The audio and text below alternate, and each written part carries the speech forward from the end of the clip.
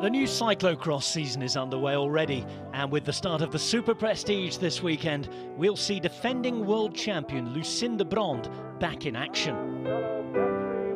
Paul von Bosch, who coached Linda to the rainbow bands last year, looks back at the success and how she'll cope with the pressure of being world champion this season.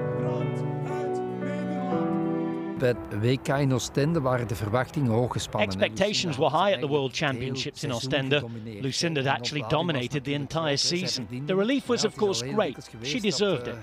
But it's often been the case that whoever deserves it, the big favourite, doesn't take the medal home.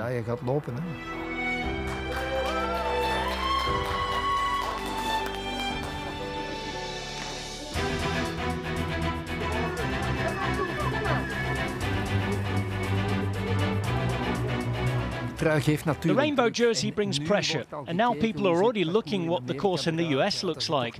After all, there's a climb that suits her really well. So the pressure of the upcoming World Championship is already there. But I think Lucinda can handle that.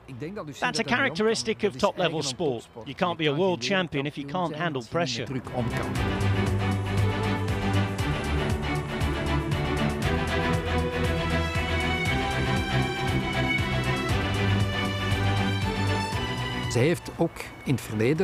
She's lost championships in the past due to a lack of technique.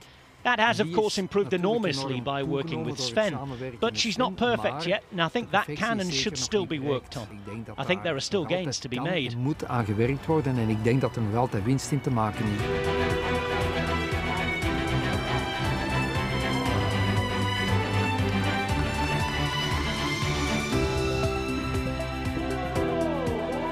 I think she's grown a lot mentally because of the collaboration with Sven. As she gets more confident, her technique has improved.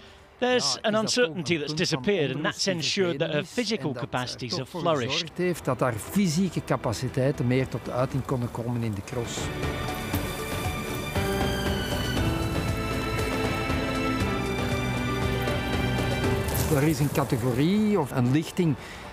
Her opponents are getting stronger as they get more experienced, and she'll naturally lose a little bit of quality with increasing age.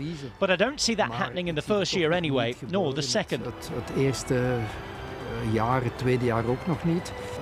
The performance level of an athlete's not only determined by his or her own level, it's also determined by the strength of the opposition. So we'll have to wait to see what the others have done as progress over the past summer.